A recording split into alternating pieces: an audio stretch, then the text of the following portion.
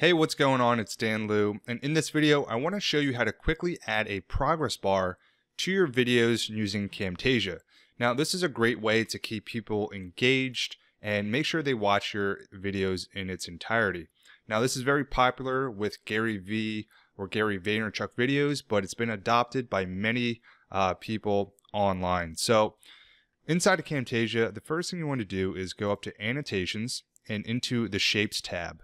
So from here, I'm going to pull in a shape and I'm going to drag it so that it spans the entire frame or the entire duration of my video. I'm going to drag it to where I want the progress bar to actually show up inside the video. And then I want to assign it whatever color I want. So if you have brand colors, then you can put that in. And once you have your shape in there, the next thing is to apply a transition. So you want to use the slide right transition. So I'm going to apply that to the shape, and then I'm going to drag it out.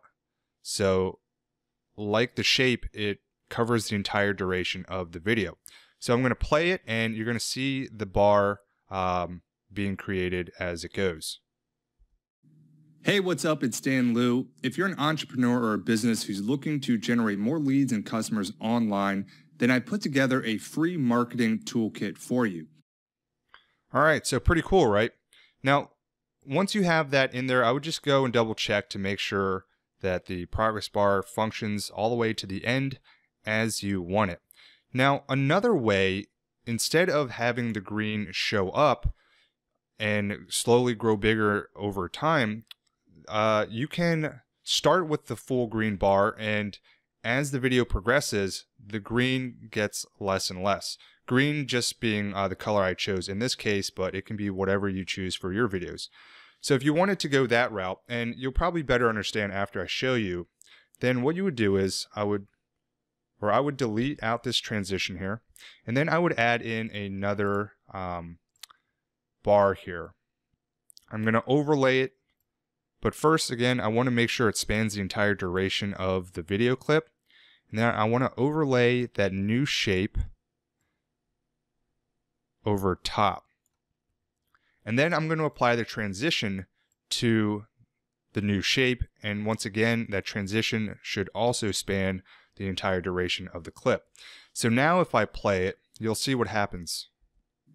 Hey, what's up? It's Dan Liu. If you're an entrepreneur or a business who's looking to generate more leads and customers online, then I put together a free marketing toolkit for you. So those are two different ways to create progress bars. Hopefully one of them is going to suit your needs. There really is no right or wrong, so it's going to be up to your personal preference of how you want to do it, but I wanted to give you both options so that you had it available for when you create your own videos. So hopefully you got value out of this. If you did, make sure to click that like button. And if you haven't already, make sure to subscribe as I continue to produce more videos to help you with your marketing and growing your business. Thanks so much for watching, and I'll talk to you in the next video. Take care.